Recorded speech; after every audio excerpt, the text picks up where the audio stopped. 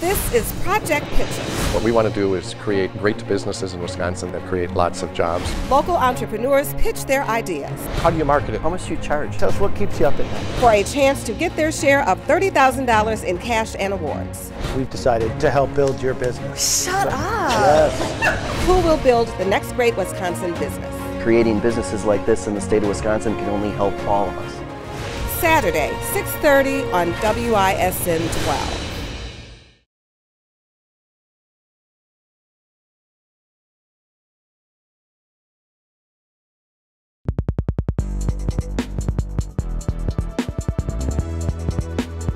My name is Mike Eitel, E-I-T-E-L. Well, let's see. The usual, which is always unusual. The biggest one is opening a new sort of Nomad thing in Madison. 4 weeks from this very weekend. The funny thing about it is 22 years to the day that the original Nomad opened, this will have its grand opening. To the day. And it all happened by accident. 22 years to the day we were issued our liquor license, back when I didn't even know how to do that. Yeah. When I was a kid. Yeah. 22 years to the day we get that liquor license, we get ours in Madison. By total fluke. It didn't start out that way, it was all accidental, right? Yeah. So, you know, I come back to this town that I thought I was never coming back to other than for visitations and funerals and weddings. Right. And now it's been what? It'll be 22 years this month. I loved that there were every walk of life. Yep. And I thought, well, I travel. These are travelers. We're all travelers. Right. And then I did in my own head, you know, like some weird thing about if there's going to be one thing I do here for a year, because I had a year. Yep.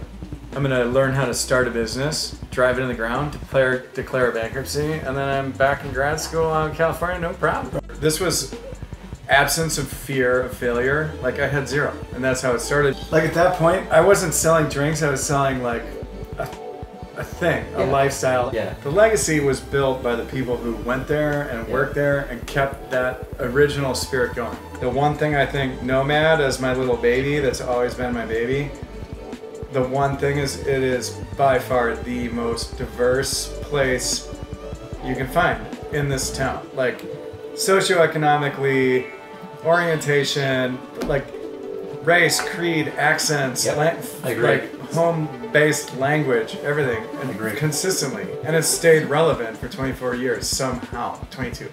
It's tolerance and diversity and acceptance and all that. I mean, that's how soccer is such a good fit, world music is such a good fit.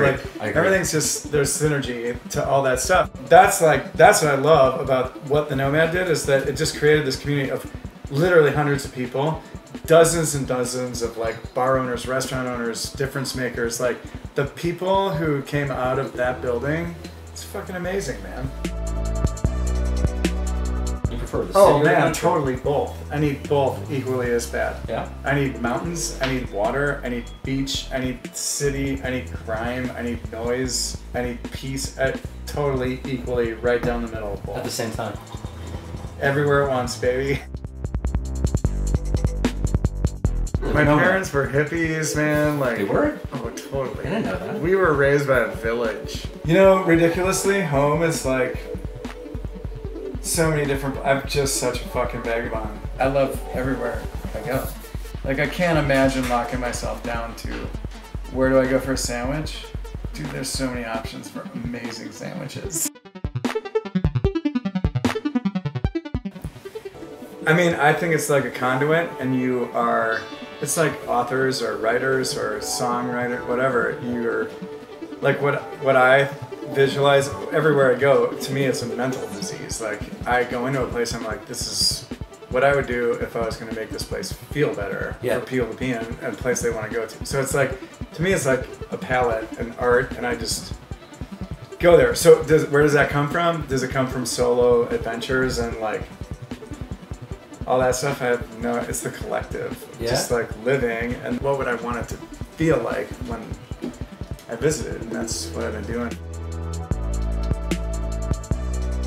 Today, my 14-year-old daughter said, Milwaukee is one amazing city. As a 14-year-old, she loves this city.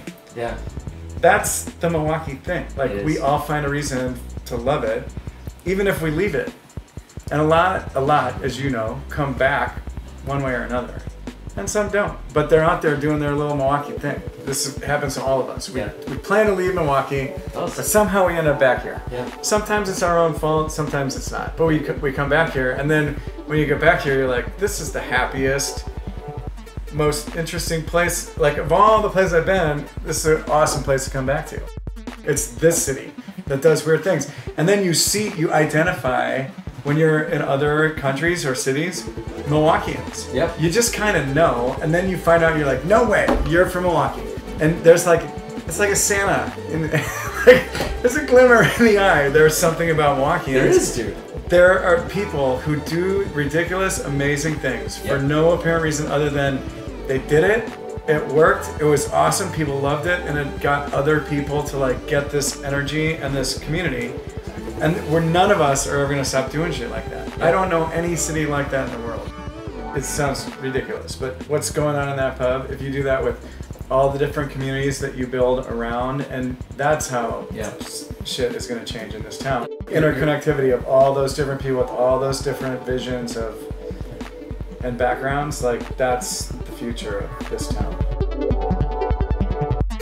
That is the easiest answer I will ever be able. It's high-speed rail, man. We need mass transit, we need public transit, we need connectivity to the rest of the world.